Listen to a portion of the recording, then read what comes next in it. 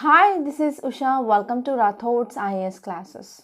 Today in this lecture, we are going to discuss current affairs of 7th February 2022. In this lecture, overall we are going to discuss 10 topics which are very much relevant from our UPSC point of view. So let us have a brief introduction. So first topic, it is about hijab. Okay. So recently what happened, 6 students who wear this hijab, they were mainly sent out of the class from this Karnataka Udupi district. Okay, so because of this hijab, it is in news. So we need to know about right to freedom, and even we can talk about right to religious freedom. Okay, so here this article is important from our polity point of view, which mainly comes in a GS paper 2. And next topic, it is about weighing on a health data retention plan. So it is talking about data retention. So as you all know that in India, there is no data protection law that is present. Okay, so because of this, here right to privacy, that will come into conflict. Already you know that this right to privacy is a fundamental right. So because of this, here we need to know about some issues regarding this data storage. So this is important from your health point of view, which mainly comes at a GS paper 2. So because we are mainly talking about health data. And next article, it is about fixing frequencies first. Actually, this article is talking about this 5G plan. In recent budget, our finance minister, she made some statements regarding this 5G technology. So here we need to talk about this in detail. So this is important from our governance point of view. And next topic, it is regarding India and Central Asian relations. So recently we saw that in India Central Asia Summit that mainly happened. So regarding this, so this article which mainly talking about benefits and challenges, so we are going to discuss that. So that will be important from our international relations, which mainly comes in the GS paper 2.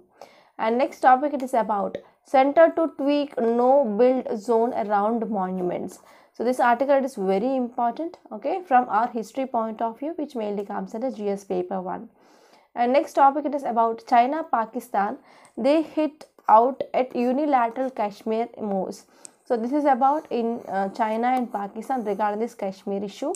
So this article is important again from our international relations, which mainly comes under GS paper 2. So now let us try to talk about these topics in a very great detail. And now let us try to start our discussion with the quote. So this quote, which is regarding poverty. Already you know that this poverty is also one of the favorite topic of UPSC. So you need to be prepared regarding some quotes regarding favorite topics of UPSC like education, poverty, women empowerment, environment, science and technology, right?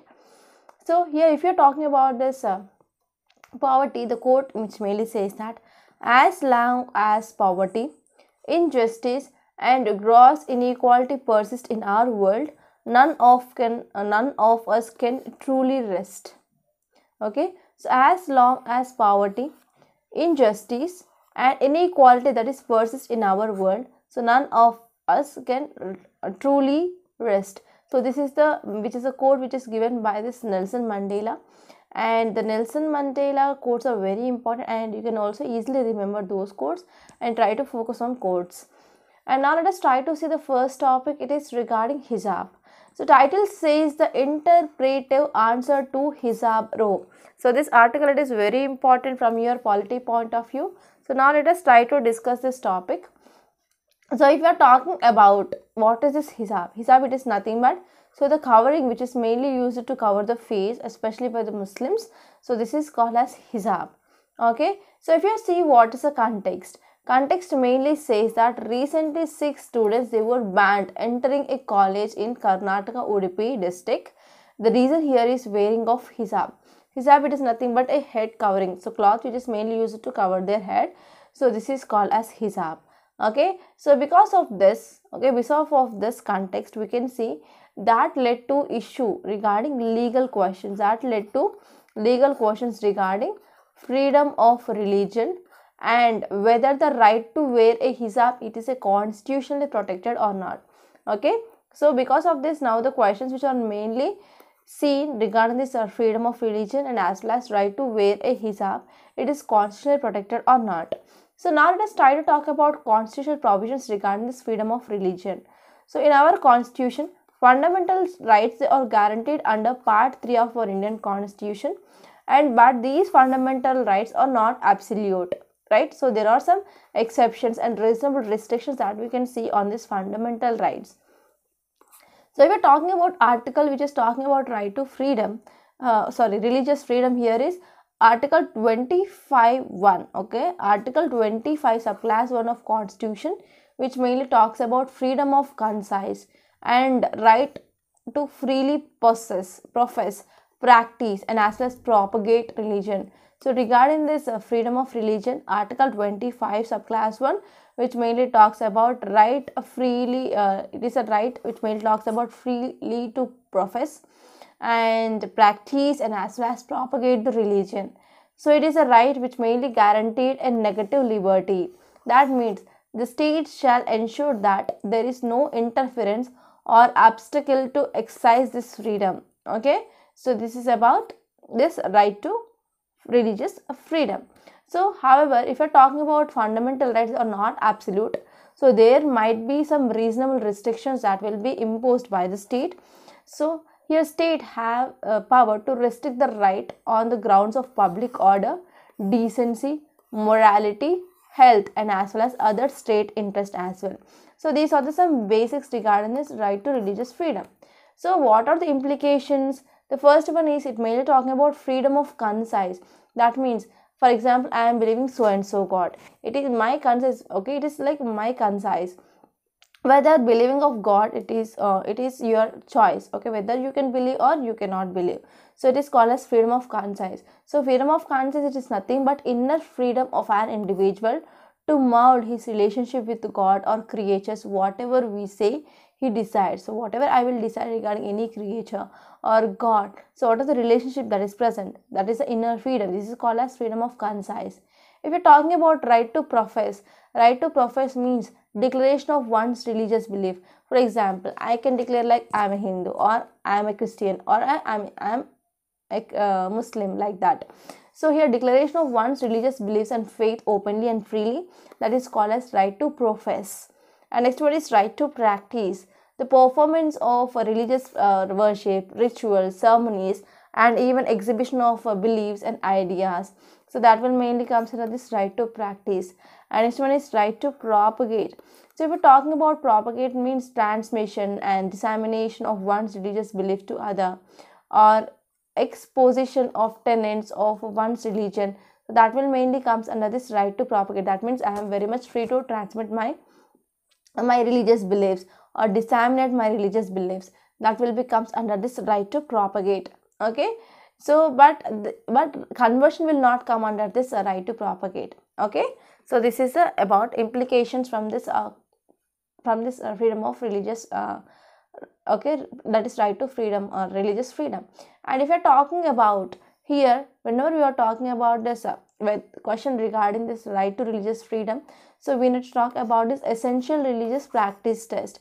So what is this essential religious practice test? Means over years Supreme Court mainly evolved or came up with a practice test of sort to determine what religious practices can be constitutionally protected, so what can be ignored. So already you know that this religious freedom, which is mainly present in our fundamental rights, which mainly comes under our part 3 of our Indian Constitution. So but we don't know which one is constitutionally protected and which one is exempted, right? So because of this, Supreme Court came up with this practical test which mainly determines religious practices that can be constitutionally protected and which can be ignored under this, okay, exceptions. So in 1954, for the first time, Supreme Court held in famous case, that is Shirur Mukht case, that the term religion will cover all rituals and practices, and these rituals and practices, they are integral to the religion. Okay, so these rituals and practices, they are integral to religion, and the test to determine what is integral is termed as its essential religious practice test. So when we want to determine which is integral, so we will be applying this essential religious practice test.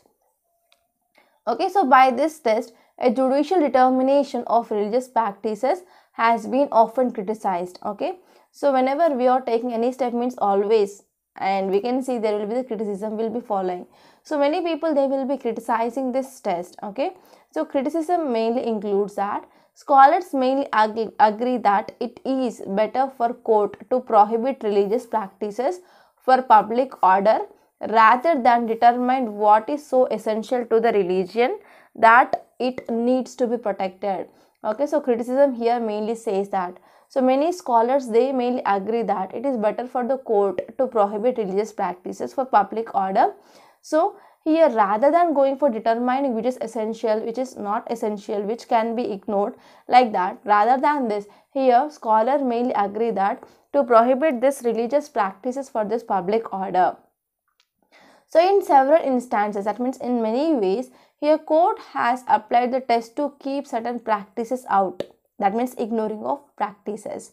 So in 2004 ruling, Supreme Court held that, especially in this Ananda Marga sect. So Ananda Marga sect had no fundamental right to perform Thandava dance in public streets.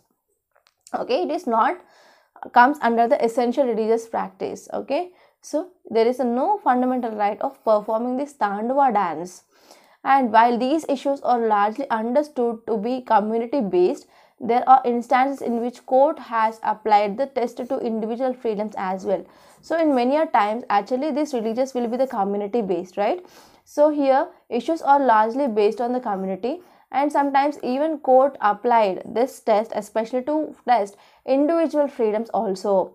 So if you're talking about some examples where individual freedom which is mainly tested by the court here is, in 2016, Supreme Court held that the discharge of Muslim airman from Indian Air Force for keeping a beard. Okay, so here Supreme Court upheld that discharge of Muslim airman from Indian Air Force for keeping a beard. And not only that, Armed Forces Regulation 1964 Act, which mainly prohibits the growth of hair by armed forces personnel, except for the personnel whose religious prohibits the cutting of hair or shaving of face. So even we are having number of acts which are made interfering with this religious freedom.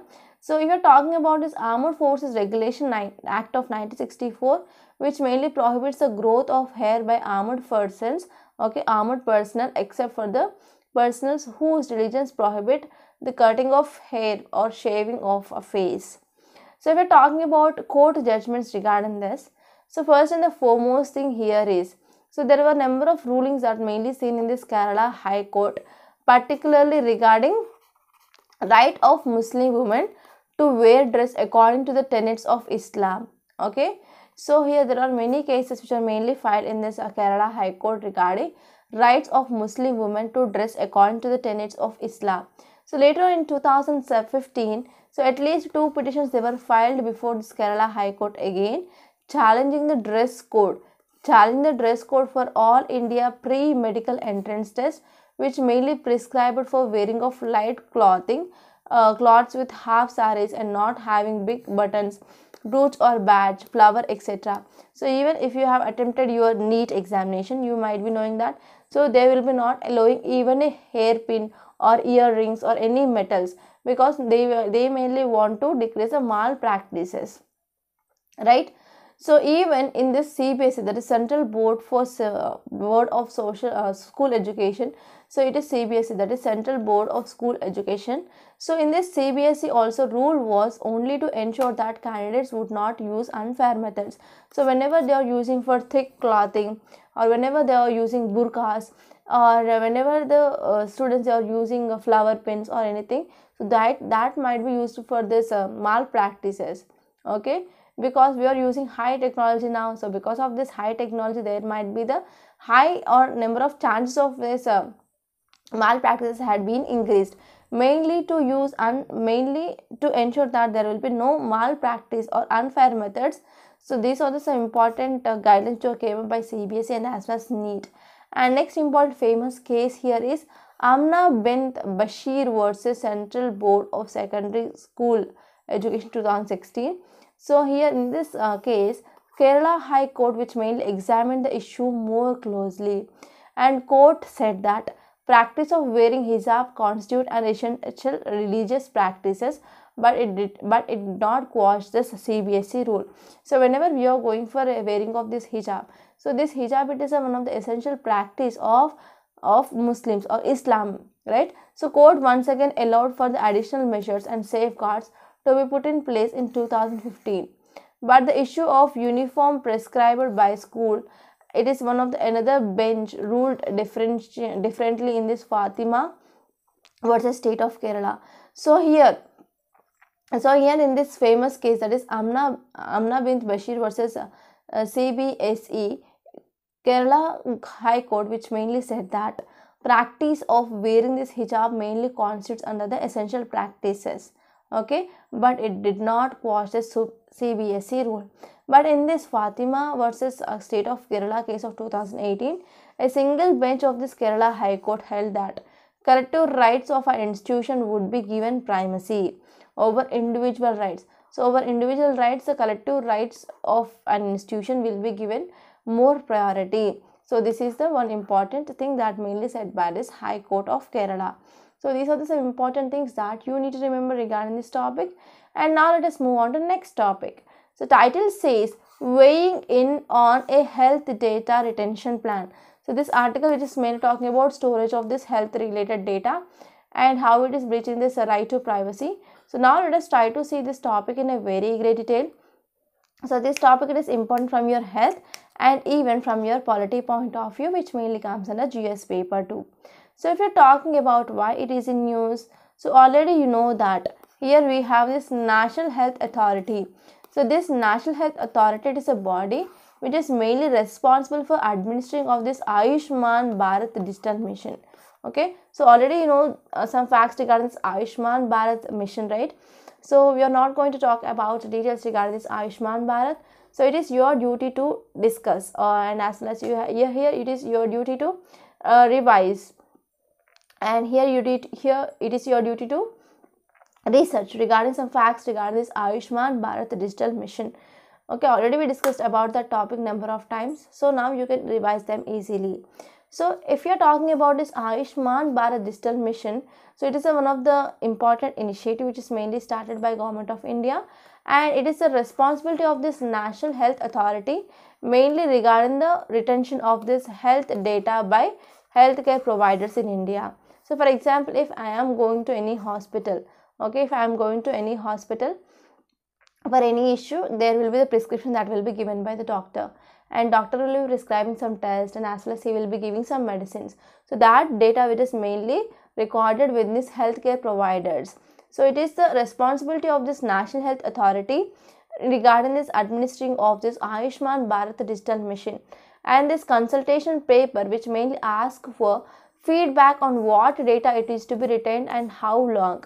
So whenever I am giving my data regarding my health status, so which data which is mainly recorded, whether the medicine data or whether the test which is prescribed by the practitioner, or whether the lab data and lab reports. So there is no proper clarity regarding which data which is retained, and if there is a data which is mainly taken in by them, so how long they will go for preserving of that data. So these are the some important questions which are mainly posed. And if you're talking about this system, it is a simple classification system. It mainly suggested in consultation paper, which mainly exposes individuals to harm arising from over collection and retention of unnecessary data. So whenever there is collection of unnecessary data, or whenever there is storage of unnecessary data is happening, means so it will be also leading to some harms for the individual, and even it is not an efficient process as well. So at the same time the kind of one size fits all the system can also leads to under retention of the data. So for example, if you are coming up with this Ayushman digital health system, means so if you are coming up with one system, and this one system can be implemented in the different states throughout the country, means so it will be not much helpful. Okay, so at the same time, whenever we are coming up with this one size fits all the system, that can also leads to under retention of data. Okay, so whenever you are coming with one system, and when we are asking that all the states need to follow, that means it will also leads to under retention of data. So instead, we need to seek classifying of data. We need to come up with the classification of data, and we can also use this you can also use which is data which is required and which data it is not required, and based on that unidentified data or unuseful data that need to be deleted. So if we're talking about why we need to retain this data or why we need to store this data. So if you're talking about Supreme Court of India, which mainly clarified that right to privacy is a fundamental right in famous K.S. Puttaswamy judgment in 2017. So because of this, whenever we want to go for storing of data or retention of data, so it need to be based on the 4-part test. So first one is based on legality, second one is legitimate plan, next one is proportionality, and third and last one is appropriate safeguards. So based on this 4-part test, we need to go for retention of data. And if you're talking about this mandatory retention of data, it is a one such forms of interference with the right to privacy. So whenever we are going for the retention of data or storage of data, it is also having some impact on this right to privacy. And already you know that this right to privacy is a fundamental right. So in this context, the question of legality, which mainly becomes a question about legal standing and authority of this national health authority. So now it became one of the important questions regarding this legal standing and as well as authority of this national health authority. So here this is the one important thing that you need to remember. And if you're talking about what will be the benefits, so the important benefit here is whenever we are having the data regarding this health, then that will be helpful, especially when we want to go for any research and innovation. So and we can go for analyzing of the data. For example, if you're talking about smoking which leads to cancer, already we know that. So if you're having data regarding this cancer patients, and we can analyze how many of these cancer patients are going for this smoking, whether this smoking has really effect on this cancer or not. So which type of cancer which is associated with this smoking. So in this way we can go for data analysis as well. We can do research and innovation. So for this, data retention is very, very important. And if you're talking about what are the risks, so whenever we are going for storaging of this data, and if there is improper disclosure of this data is happening, then what happens, that will mainly affect this right to privacy of that so and so individual, right? And there is also leaking of the individual entire health and as well as medical record data. So because of this, it will be also have some negative impact. And if you're talking about possible safeguards, what can be done? So first one is we can go for retaining data. Okay, we can go for retaining data, and that data, whatever we are going for storage of that data, that should be clear. Okay, and here we need to know about what are the reasons for this retention of this data, and that need to be explained to the patients, and as well as we need to go for taking of consent from the patients. Okay, so whenever we are going to collect the data from the patients for especially for research purposes, okay, and we need to see that unnecessary data should be deleted such that the storage problem will not be arise, and even we need to take some informed consent from the individual before collecting the data and as well as before storing that data. And even healthcare providers, healthcare service providers and everyone else will have to comply with this data protection law. So as of now in India, we do not have proper data protection law. Okay, so once it come into picture, we need to comply with this data protection law. Okay, and next one is recently the current bill, which is mainly already required, which means mainly introduced in the parliament, and it requires a proposed litigation regarding collecting, processing and sharing and as well as retaining the data. And we can go for classification of this data process, and finally we can use in this Ayushman Bharat digital initiative as well. So this is gist of this topic, and I hope it is very much clear. Now let us try to see next topic. It is regarding 5G technology. So this article, it is very important regarding governance, which mainly comes under GS paper 2, and we can also talk about this 5G technology in our science and technology as well. So now let us try to understand what is this 5G technology. So before that, let us try to see the evolution of this 5G technology. So first we had this 1G technology during 1980s. Okay, so by using this 1G technology, we used to have the just mobile calls from human to human, okay, through phones. And next we got this 2G technology. So 2G technology, it is mainly came up in year 1990s, and here we have digital voice, that is we have low speed data that is also available here. And next one is 3G technology, and the most of you might be using 3G and 4G technology now, right? So during this 2000s we came with this 3G technology, and through this 3G technology we have this mobile broadband, and even we have some high speed data, and we're also having some internet access as well. And now especially we are using this 4G phones. So in this 4G, it mainly came up in 2010, and it is mainly focusing on the faster or better 3G IP based network systems. And later on, now recently we are talking about this 5G technology in 2020s. So it is mainly focusing on interconnecting of devices, scanners, and as well as system. So in this way, we will be having wide range of applications of this 5G technology. And if you're talking about what are the features of this 5G technology, so before seeing these features, now let us try to see what is this 5G technology. So if you're talking about this 5G technology, it is nothing but 5th generation mobile network, okay? And it is one of the new global wireless standard after 1G, 2G, 3G and 4G. And this 5G technology which also enables a new kind of network, and that is mainly designed to connect virtually everyone and everything together, including machines, objects and as well as devices, okay? So this 5G technology, it is mainly enables a new kind of network, and this network, it is mainly designed to connect virtually everyone, and even it will be helpful to connect everything together. So even we can connect the machines, objects and as well as devices like that. And the speed will be very, very fast when we are comparing with the of 4G technology as well. So if you're talking about what are the features, so first one here is we have the 100 times more devices. So in the 100 times more devices that we can use this 5G technology, and it is a very, very fast, and even we have very high capacity under this 5G technology, and more software options to upgrade, okay? And next one is the connectivity will be ubiquitous. That means we can see connectivity that will be present everywhere. But if you see now, we are facing challenges of this connectivity problems in especially rural areas. There is no proper education access to rural areas, and we will be having wide range of applications when we are using this 5G technology. And the speed, it is like up to 10 Gbits, okay, gigabits, and virtual latency will be 0. So these are some important features. And now let us try to see what is the context. So recently our finance minister in budget announcement, she mainly made a statement regarding this 5G technology.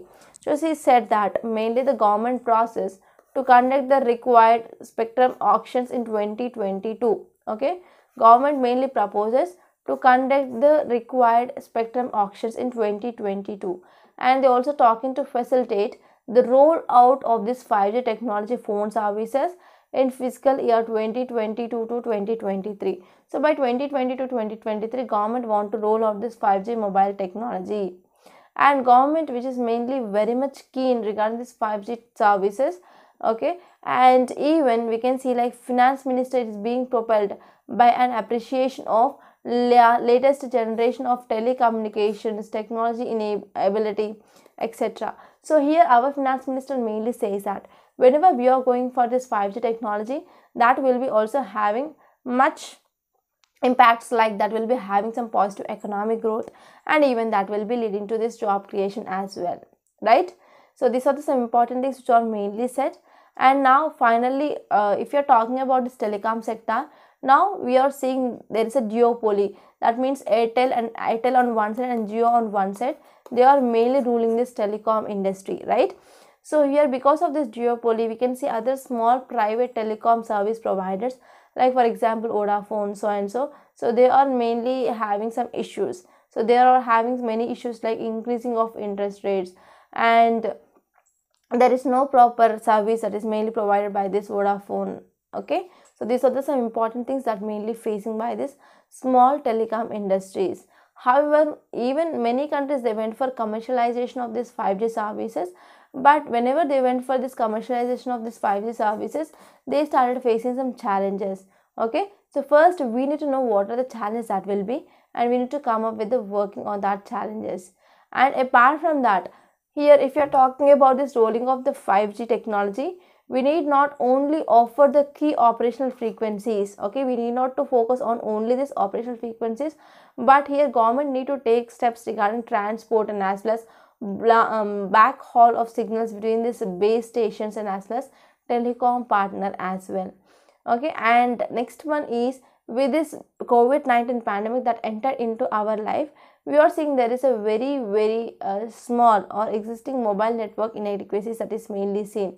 So because of this, here if you're talking about rolling out of this 5G technology, that will be helpful especially for this economic payoff. Okay, so this is gist of this topic and I hope it is very much clear. Now let us try to see next topic. Title says India's return to Central Asia. So actually this article talking about relationship between India and Central Asia. So this topic is important from our international relations. So now let us try to understand why Central Asia is important for India and what are the challenges we are facing. So if you are talking about why it is in news, so already you know that recently India's Central Asian Summit which mainly held, and not only this, we also came up with this India Central Asia dialogue, and even we also came with regional security dialogue on Afghanistan in New Delhi. So these are the some events which mainly held from last 4 months onwards. So because of these events collectively, which is mainly showing that, so there is increasing of India's enthusiasm to engage with the Central Asian countries. So here if you are talking about this great power dynamics, so what is this great power dynamics that mainly led for the good relationship with India and as well as the Central Asian countries. So one of the important factors which is mainly driving the engagement and shaping of this relationship between India and Central Asian countries, it is because of this great power dynamics. So what are these great power dynamics? So because of this decreasing or declining of American presence.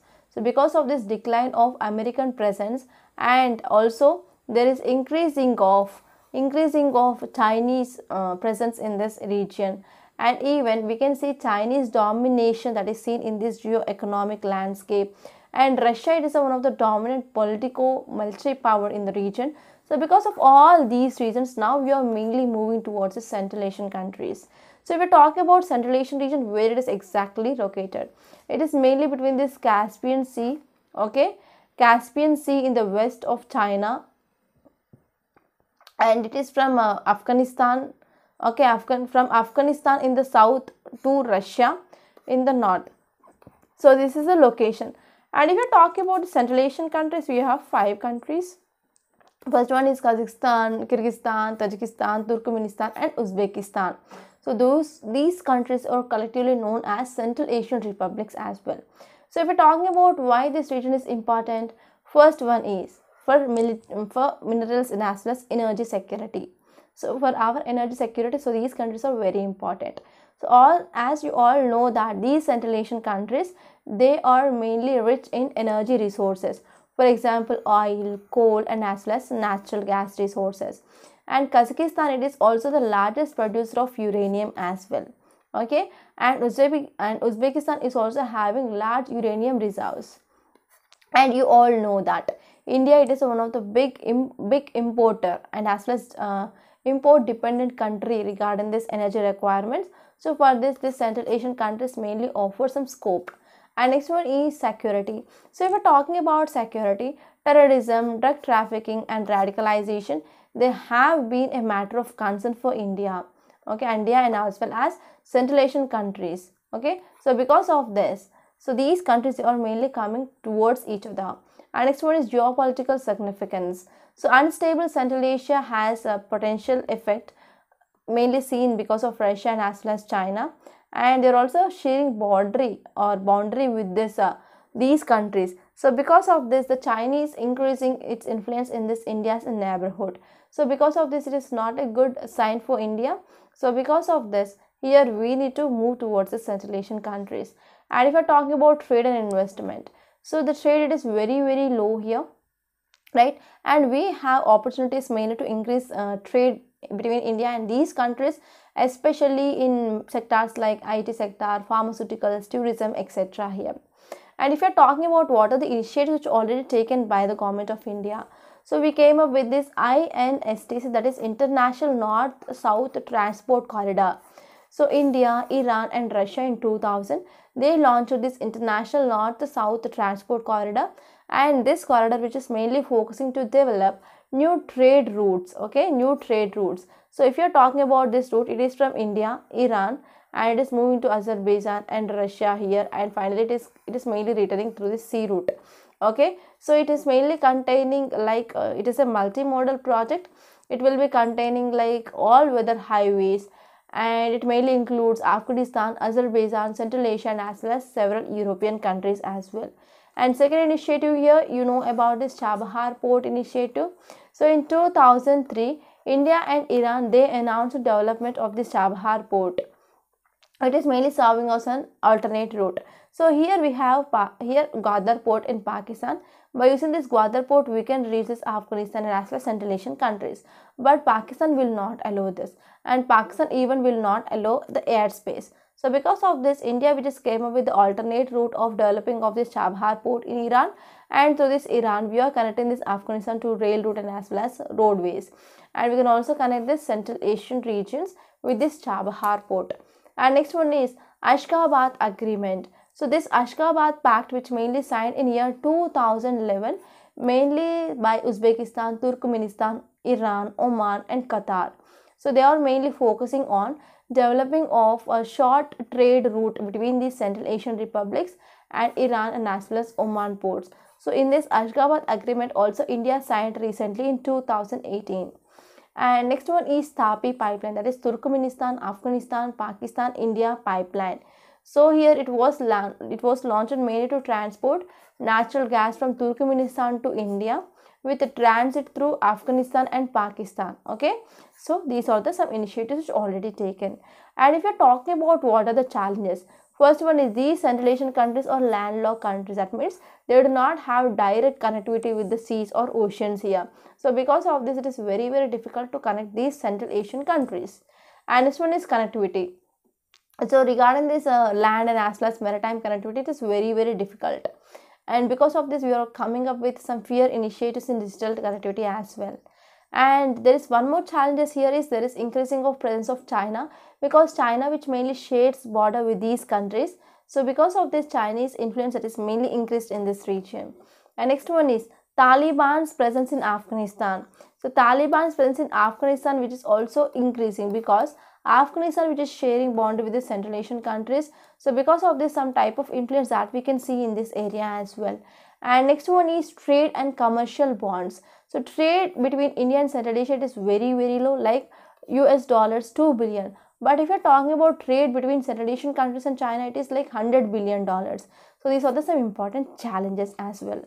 So now let us try to see next topic. It is regarding center to tweak no build zone around monuments. So if you see this image, you can see these are the Qutub Shahi tombs. So if you're talking about tangible and intangible cultural heritage sites, so here you have to refer those tangible and intangible cultural heritage site. So it is a one separate chapter in your Nitin Singhania. So please revise that topic. So this will be very relevant from this article. So actually this article is important from GS paper 1 under art and culture point of view. So if you're talking about why this is in news, so 100-meter radius around this centrally protected monuments. For example, here in this area we have any centrally protected monument is present.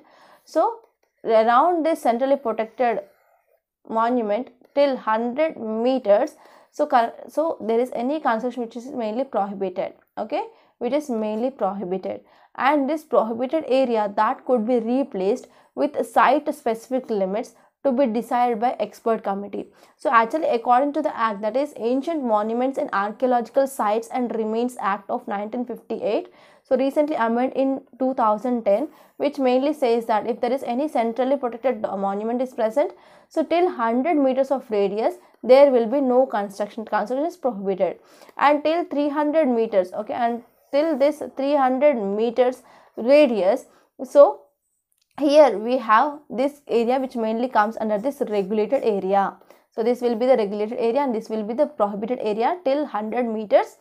Okay, so this is according to this act of the Ancient Monuments and Archaeological Sites. And now there was one expert committee which mainly constituted, and this expert committee which is mainly going to come up with the revised specific limits regarding this prohibited area and as well as the regulated area. So because of this is in news. Okay, so however, what happened, according to ministry officials as well as recent parliamentary standing committee report, there was no specific reason for this 100 meter and as well as 300-meter limits. So because of this, they are coming up with the experts committee. So now let us try to talk about some facts regarding this Ancient Monuments and Archaeological Sites and Remains Act 1958. So these are some provisions now we are going to discuss that might be your potential prelim statements. So actually, what is this act? So this act mainly provides for preservation of ancient and historical monuments, and even it includes archaeological sites which are of national importance. So it includes ancient, historical and as well as archaeological sites. And even this act will provide for regulation of archaeological excavations. Okay, it also provides for regulation of archaeological excavations, and they will be also focusing on protection of sculptures, carvings, etc.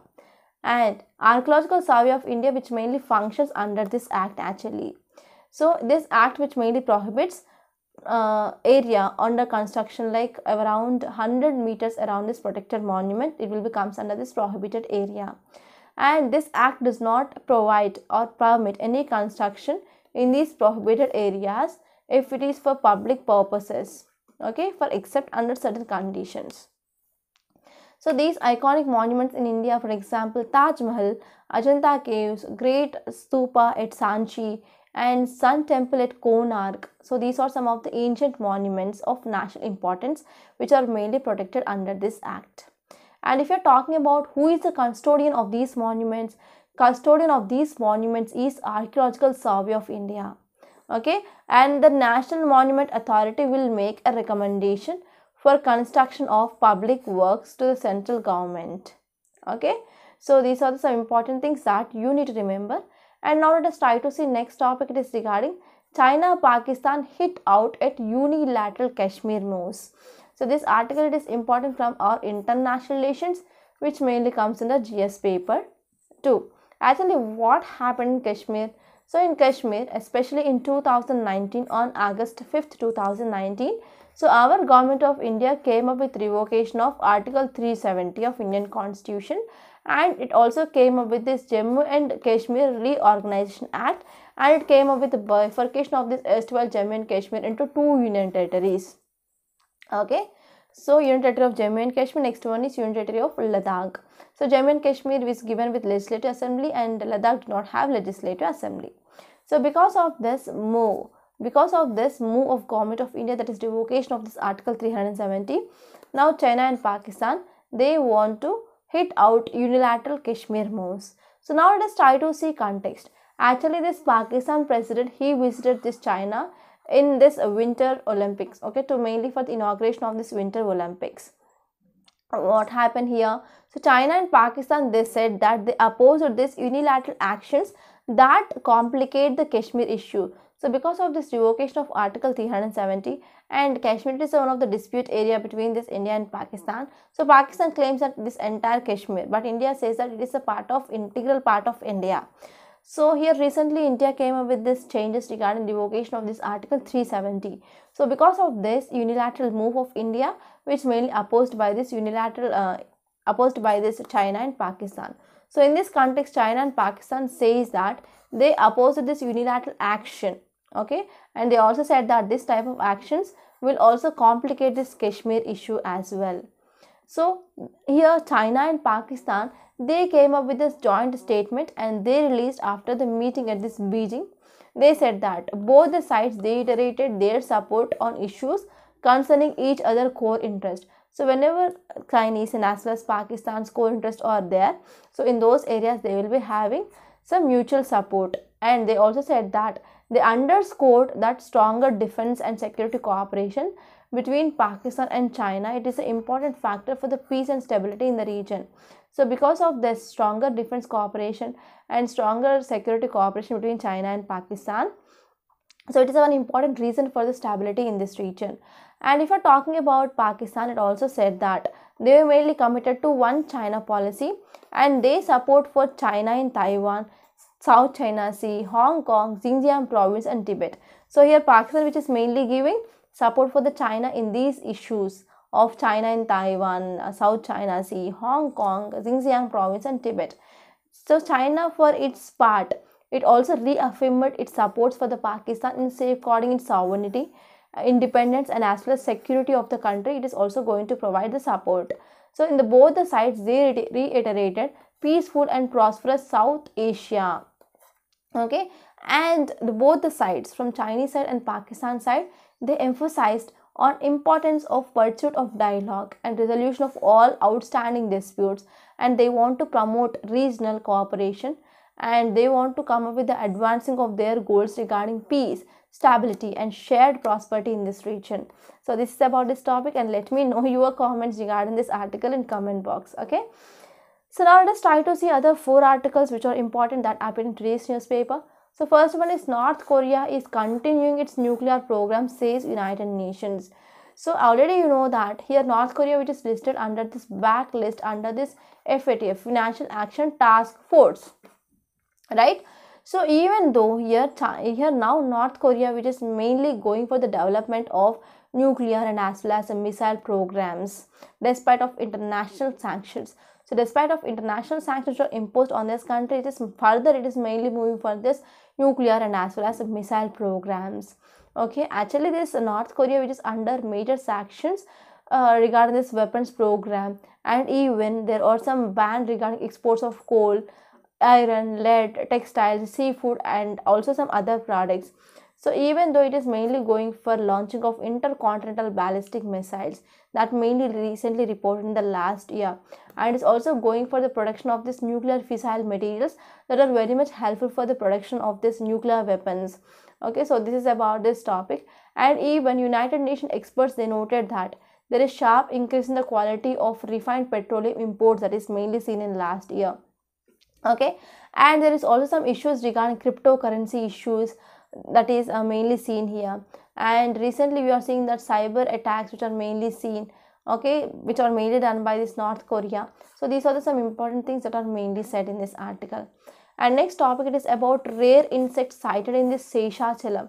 So here you have to open your atlas and you have to see where is this Seshachalam is located. Okay, so a black percher or a black ground skimmer, it is a dragonfly species which is mainly sighted for the first time in this Seshachalam hills. Okay, so this is the one important thing. And this fly, okay, so this rare insect which is mainly belongs to phylum Arthropoda, and which is mainly belongs to class Insecta and order Odonata. Okay, Odonata, it is mainly belongs to this dragonfly. So you can make a small note of this dragonfly. Okay, so it might be important from your prelims. Next topic is about Russia 70% combat ready for invasion, says US. Okay, now if you are talking about this Russia, so across this Russia-Ukraine border, so there is conflict that is happening, and Russia wants that Ukraine should not join this NATO, and Ukraine need to give assistance. Ukraine need to say that it is not going to join this NATO. So whenever this Ukraine, which is mainly joining this NATO, means what happened, that will be increasing of security concerns for this Russia. So because of this Russia, it is mainly increasing this combat power and as well as increasing this army across this Ukraine border. Okay, so in this context, Russia has in place about 70% of this combat power. Okay, which it mainly want to go for full invasion of this Ukraine as well. Okay, so it is also going to send more battalion tactical groups to this border with its neighbor. So this is the thing which mainly said by the US. So here you can revise this Russia-Ukraine issue, already we discussed in our earlier lectures. And next topic, it is about Sitaraman to discuss aviation fuel inclusion in GST regime. So we are talking about petrol, diesel and this turbine fuels, that is aviation turbine fuels, they are not under ambit of this GST. So because of this, if you are moving from one state to another state, the petrol and diesel prices mainly varies because they are not under this ambit of this GST. So because of this, now our finance minister, she is going to talk about whether there will be inclusion of this aviation turbine fuel in this GST or not. Okay, so after once it is done, we are going to discuss about this in detail. So we will be getting many editorials regarding this for sure, right? So these are the topics that are important from our UPSC point of view. And now let us try to see the yesterday's questions. So first question is about due process of law. So in Indian context, the concept of due process of law was introduced in which of the following cases? First one is Minerva Mills case. Second one is Keshwananda Bharati case, and third one is Menaka Gandhi case. Actually, regarding the passport issue of this Menaka Gandhi, and that case led to this due process of law. So correct option here is answer 3. And next question, it is also very simple question, is regarding fundamental duty. So according to Indian Constitution, which of the following is not a fundamental duty? So fundamental duties are present in our Article 51A of our Indian Constitution. So you have to by heart that fundamental duties for sure, because you can get a question from that topic as well.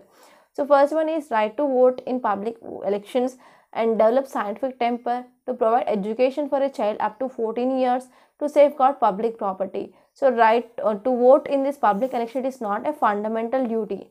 Okay, so correct option here is A1. And if you're talking about today's questions, so before seeing this today's questions, I want to make a small announcement on this platform. If you want to clear this UPSC CSE, I will strongly suggest you to join this prelims test series and as well as mains answer writing course that we are offering in our Rathod's IAS Academy. So in this prelims test series, there are about 30 tests, which includes both CSAT and as well as your GS. So they are very useful, okay, and that will be helpful for your analysis as well. So whether you are in a right direction or not, and whether there is a need to change your preparation strategy. And next one is mains answer writing course. This mains answer writing course is very important, because mains will be the deciding factor whether your name will be there in finalist or not. So this mains will make or break the deal. So because of this, whenever you are focusing on this mains answer writing, and if you are improving your mains answer writing skills, and for sure I will ensure that your name will be there in final list, because within 3 hours of time you need to answer 20 questions. So on an average you will be getting 7 to 7.5 minutes for one question. So now you can imagine that how fast you should be and how thorough you should be. So this is a 1-year course, and in this course we are going to give you the weekly targets of syllabus, and based on that weekly target, daily one question is given from Monday to Saturday. On Sunday there will be essay or case study. You are going to write your answer and you are going to send your answer to our email ID, so that there will be evaluation will be done, and we will be also providing you the model answer, such that you will be getting 5 to 10 points regarding that so and so question. And even there will be the 1-to-1 mentorship that we are offering in this course. Actually the new batch had been started on February 1st. Okay, on February 1st new batch started. So here you need to do registrations within this February 8. So February 8 the registration will be closed for this batch. Okay, and this is very useful course, and you can believe me that you will going to excel this answering for sure. And the next one is, we also came with entire foundational course for UPSC CSE, especially for 2023. So this will be very beneficial, and we are providing more than 700 hours of video lectures, and we are focusing on this conceptual clarity, and each and every single part, that is a small subtopic, is also discussed in this courses. Okay, and you can completely rely on this foundational course that we are providing in this Rathod's IAS. And if you want to take any individual subjects like economy, history, geography, like that, you can also take this individual courses. So if you visit our website Rathod's IAS Academy, and there you can watch the demo videos of these courses.